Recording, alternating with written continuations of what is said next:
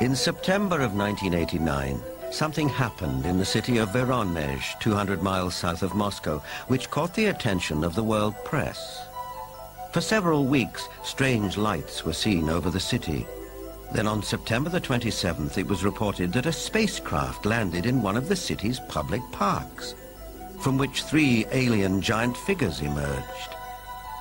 Nothing remotely like this had happened in Voronezh before. Before coming to America in 1990, Ukrainian journalist Paul Stonehill covered the Voronezh story for the international press. Top Voronezh researchers of anomalous phenomena, who include scientists, geologists, and also some military people, went to the site immediately thereafter. They were on the site on the 3rd of October studying and collecting specimens.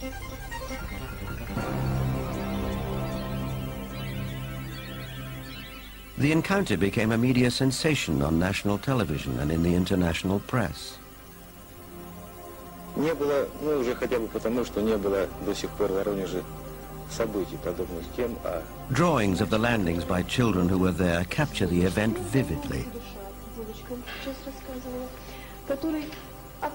It attracted the attention of the media around the world because it was effectively endorsed by TASS, the Soviet news agency, who up until that time had certainly not given any credence at all to this kind of story. They had the chance to talk to many eyewitnesses, adults as well as kids, policemen, school teachers, students, scientists who had witnessed similar or even differently shaped UFOs. The underlying theme was that giant-like beings exited from strange-looking craft, did some research throughout Voronezh, and were able to get back to their craft and fly away.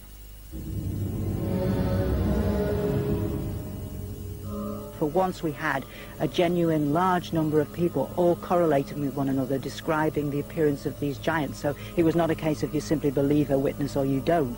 Here you couldn't fail to believe them because there were so many of them talking in concert. I was standing not far from the main road of the South Park, and I saw this flying object at an approximate height 250 meters. It stayed at the same height and did not move horizontally. I was very interested by all that, because it could not be any kind of meteorological balloon. There was a squeaking sound. Perhaps some drilling tool was operating, like it was boring a hole in the ground.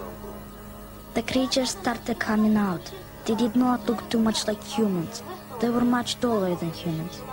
They did have shoulders, but I didn't see the head. He was huge, really huge, bigger than we are. He was a mighty figure. In 1989, Sergei Makarov was one of the school children who was in the Voronezh Park. I remember a crowd that gathered around the place. Everybody was scared. Everybody turned pale. I was absolutely flabbergasted. Denis Muzhenko was also one of the boys in the park on that day in September 1989. I saw some traces there, and also a strange man. Outwardly, he looked like any other man, only he was huge. A moment later, he suddenly disappeared. I had no doubt that the UFO and the giants existed, because I saw them. But sometimes when I look back, it seems sort of like a fairy tale.